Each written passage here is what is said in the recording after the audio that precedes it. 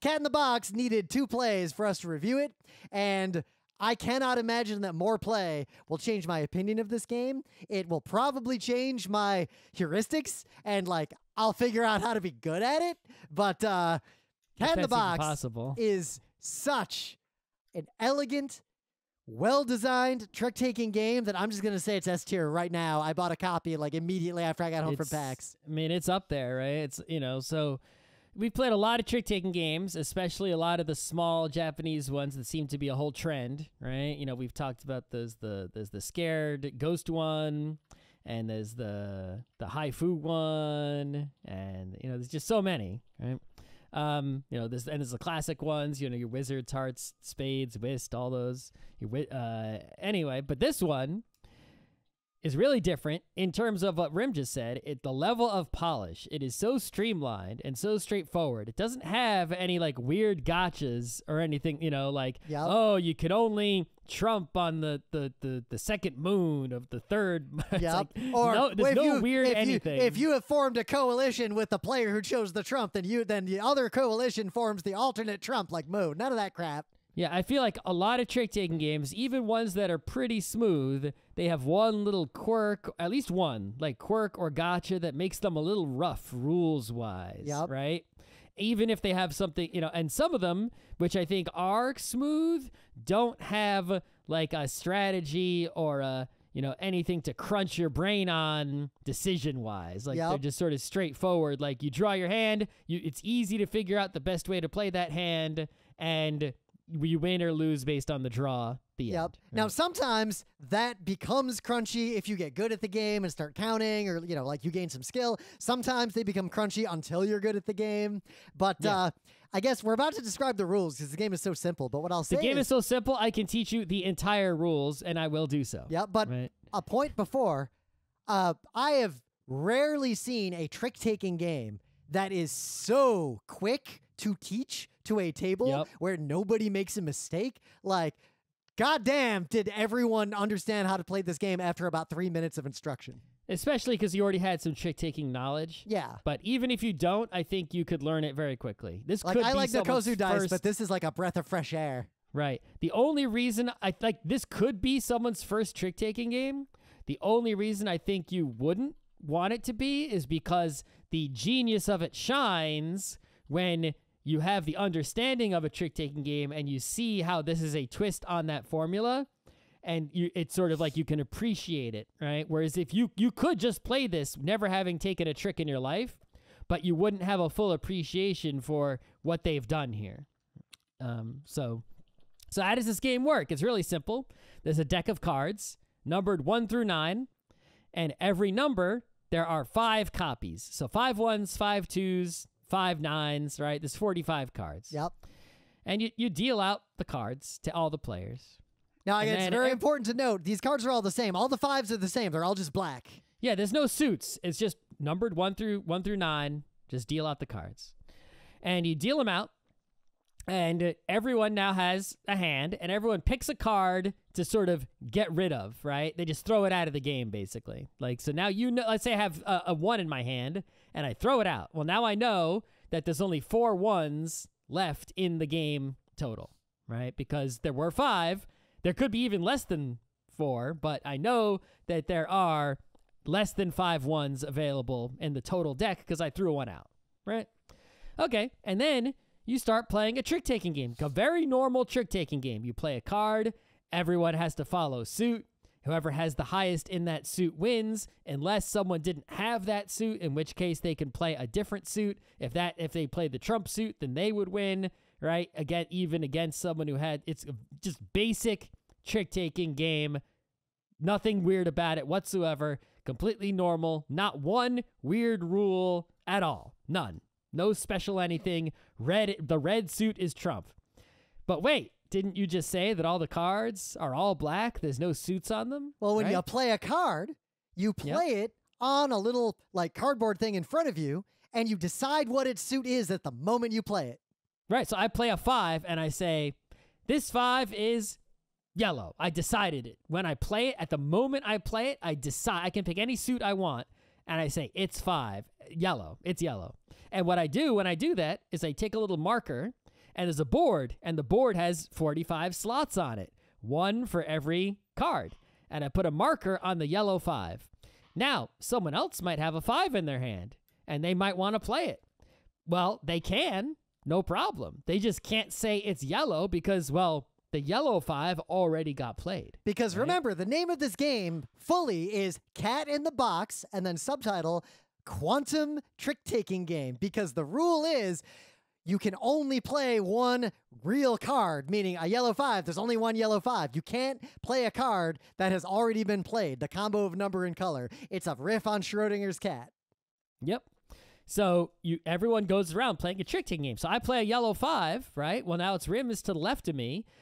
All right, so Rim, I guess he has to follow suit. So now, if he plays a 2, he's got to say yellow. He can't be like red 2. Well, right? I could be red 2, but I have to then first say, oh no, I'm out of yellow. That sucks. Right. And then I take a marker off my board showing that I'm, quote, out of yellow, and I play some other Which means suit. that for the rest of that round, Rim can never play another yellow card because he said he didn't have any yellows left. If right? I desuit myself by just declaring I've desuited, I am tied to that for the rest of the hand. And if it turns out that yellow is literally the only play I have left for one of my cards, I'm just effed. Right, so that's the final thing is like you play cards, you decide the suit when you play them, and when you decide the suit, you can only choose a suit for that card that hasn't been played by any other player, and you can't choose a suit if you have already declared yourself to be desuited in that, right? And then if someone is in a position where all the cards remaining in their hand have no legal play, then that person has caused a paradox and they lose and they get boned and they lose points. Otherwise, everyone gets a point for every trick they took. Yep. At the beginning of each round, you can bid on like how many tricks you think you're gonna take. But your options are just like 1, 2, or 3. Like it's not. Yeah, you can't. Right. So if you go over 3, that doesn't matter. But if you hit exactly the bid that you made, then you get bonus points equal to like these markers on the. It's not. So, It's like a bonus. Basically, point thing. when you play, the yellow 5, and you put the marker on yellow 5, and say later you play a yellow 6 or a blue 5 or whatever's next to it on that chart, on that marker board orthogonally.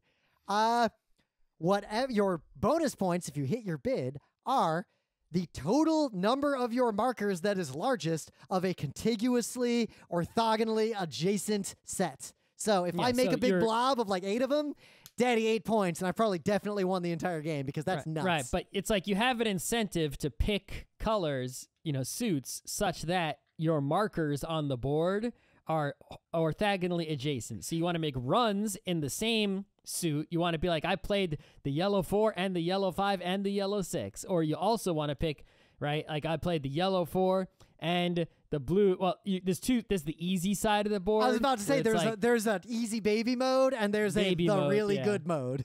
In the baby mode, everything's lined up. So you can just be like blue 4, yellow 4, green 4, right? Blue 5 and make a blob that way. But in the hard mode, everything's offset a little bit. So you can still make runs like 3, 4, 5 in the same suit. Yep. But if it's like you want to be like blue 2, yellow 3, green 4, that would make a vertical column. So the only other rule, and it's a standard trick-taking rule, you can't lead the trump suit unless it's been broken. Like, that's it. Yep. And that's a totally normal, that's not a gotcha, that's just a regular old trick-taking thing, like trick-taking 101. And that's the whole game. That's the whole game. You play several rounds, see who has the most points, the end. And it's great. I won, of the 2 games we played, I came in second place by 1 point in the first game, and I won the second game, but I don't think that was the first game that was luck, but I do have some heuristics. Like, there is some skill here, and I think play can evolve based on what I noticed in the 2 games we played. I am ashamed to admit it took me several games to learn the most basic fact is, right? And so I'm going to teach it to you so you don't fuck it up. Then I'll teach the thing I figured out in game 2. This is so simple and obvious. I should have figured it out as soon as I heard the rules. It took me several games to understand this. That there are 5 copies of any number in the deck, right? And you can there are 5 4s, right? In the whole deck. If 4 4s get played, obviously the 5th one can never be played, otherwise trouble. If you start in your opening hand and you've got more than 1 4 or more than 1 2, and you take one of them and throw it out at the start, then you know the other one is perfectly safe. You can always, as long as you don't desuit yourself and stupidly, right? Yep. You'll know that you can safely play that other one, right? So if you draw in your opening hand like 3 threes, obviously you should probably throw away one of the threes, and now you know for sure those other 2 threes are safe, and you can just sort of hold them till the end of the round, and you won't paradox that way. Try to get all the other cards. If you got like 1 4 in your opening hand, okay, keep it, but try to play it quickly. That way you can get it out, and if no one else is throwing away a 4 and there's a dangerous paradoxical 4 out there, at least it's not in your hand. And I paradoxed like often when I started playing, and is once I understood this, I stopped paradoxing basically I entirely. only paradoxed once, and it was a -0 paradox. I was okay on that one. Yeah. But so my slightly more advanced heuristic that like worked so well, it's kind of like when you showed how you were winning Citadels, and everyone was like, "Oh fuck, that's why Scott mine was wasn't winning." even a heuristic. It was just like a basic fact. Like Yep. it's so simple. I don't know how I didn't understand that from the game. My one, baby but- heuristic that is the sole reason I won that second game and will definitely not work again was whatever number every single player played first, unless there was like a weird situation with like, you know, like someone leads something really high first round, whatever they play, I assumed they were trying to get rid of it because they have more than one in their hand. So no, that's not. You would get rid of it early because you don't have more than one in your hand. well, no, because meaning they have more than one in their hand after throwing stuff away, and they're trying to get rid of the most dangerous card in their hand. But if you have multiple numbers of a card in your hand, Say you have 2 4s in your hand after you threw stuff away. but I would have thrown away one of the 4s. What if you have 3 4s and 3 1s when you have to decide what to throw away? That's really weird. Really That's common. like That a happened all really the time. unlucky draw. But I had draws okay. like that every game. But yeah, if you have it, the other thing is that when you get to the end of the round, you don't play your final card. So really, you can save 2 cards. So if I had 3 1s and 3 4s, I would throw away a 1 at the start, or maybe throw away a 4 at the start, Yep. and then one of the 1s, I would just sort of say, this is the card I'm not going to play this round no matter what. And now I know that the 1s and the 4s are all safe to play, and I would put those also, deprioritize playing those, and try to get all the other cards played first. I went Because harder. I know that those are the and dangerous and risky ones. because the fact that if someone paradoxes, the hand ends immediately. Yep. I won the second game because every time someone paradoxed, almost every time I would have been forced to paradox if it got around to me.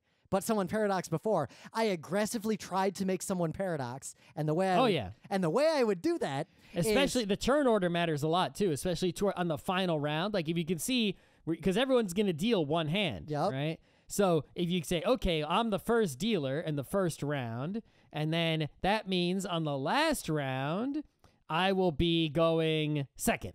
And so I'm probably relatively safe because you're not going to paradox before the last round unless you're really bad, right? It happened a So- couple times though. You can just get screwed by the colors or like being forced to desuit or something. It's possible, but it's like on that final round, it's like, okay, I'm going to be going second. I'm kind of safe, but I can obviously be in a position of power to really hurt, right? The third and Yup. fourth players. Like if I see that, like if I look at that board on that final turn and I see that like 3 threes have been used and I've got the 4th 3, it's like, I'll play that.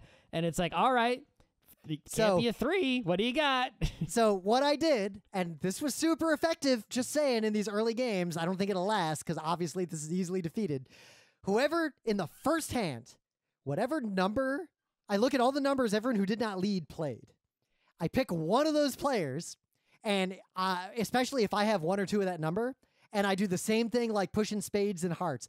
I play that number at my next opportunity to try to force them into a corner by getting to the point where I hope they had 2 threes, let's say. They got rid of 1. I force other 3s out to try to get to the point to where all 4 threes are taken up. So now they've got a liability in their hand.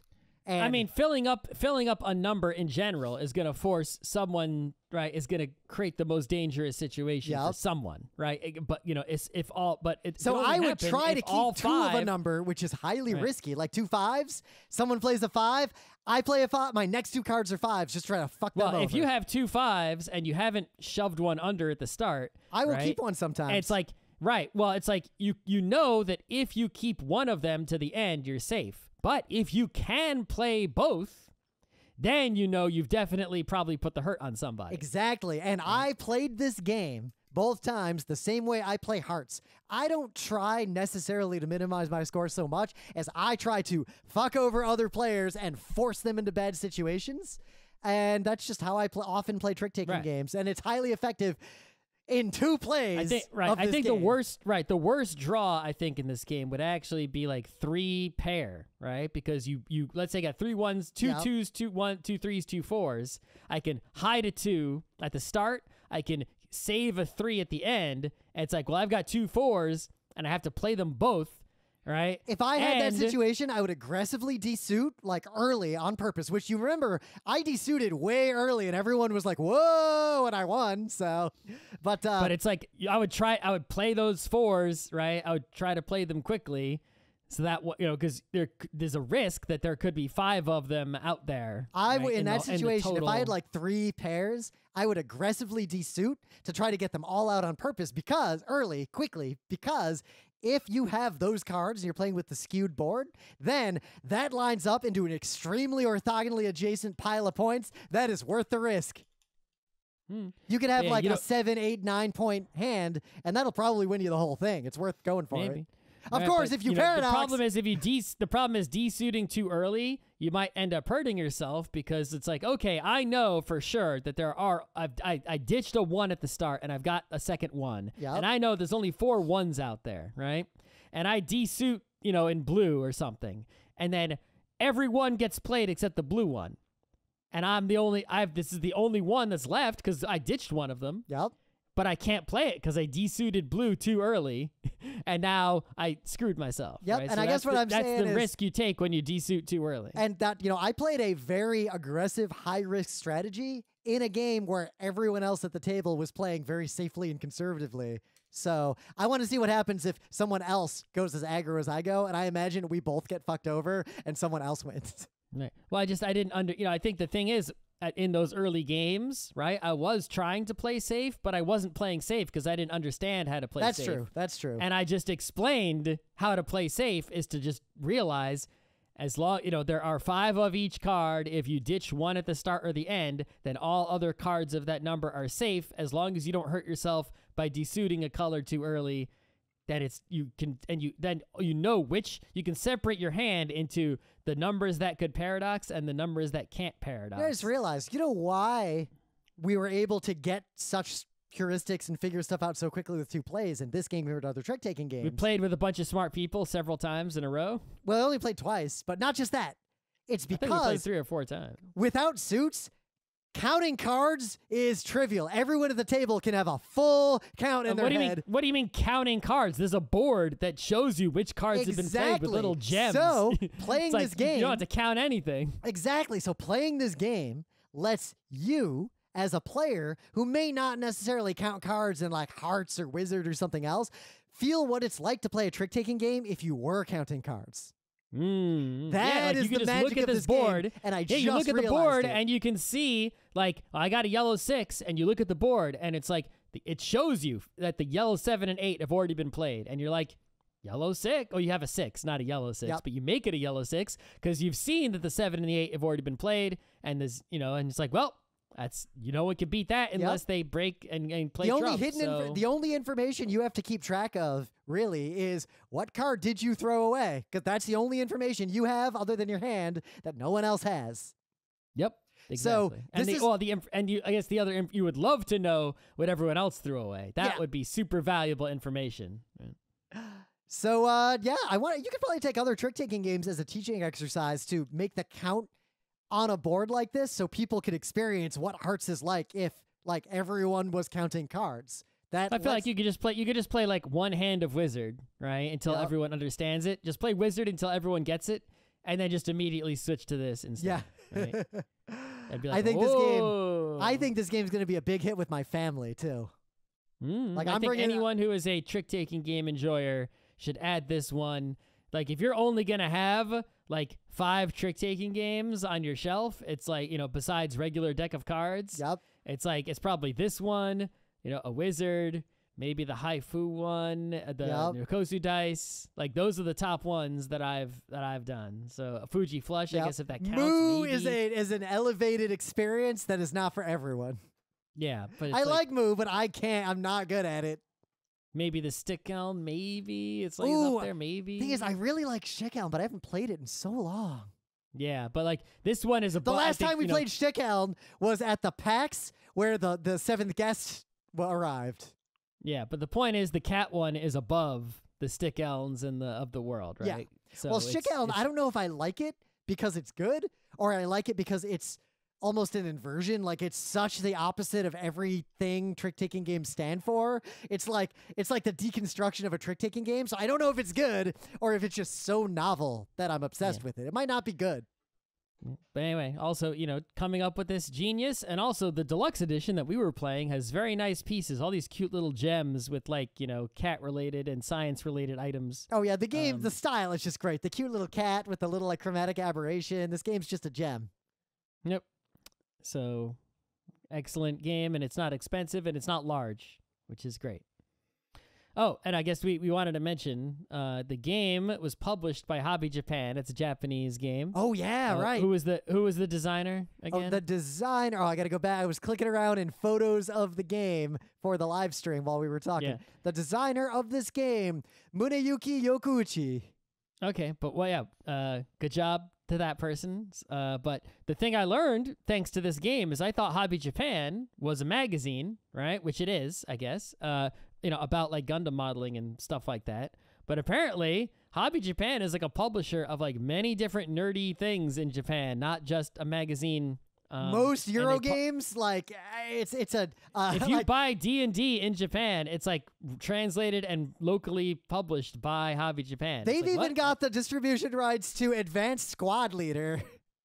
Yeah, it's like I didn't realize Hobby Japan was this whole publishing company. I thought it was just a magazine. But nope, it's a whole publishing company. They publish lots of stuff over there, including board games, including this tabletop game. So that's pretty cool.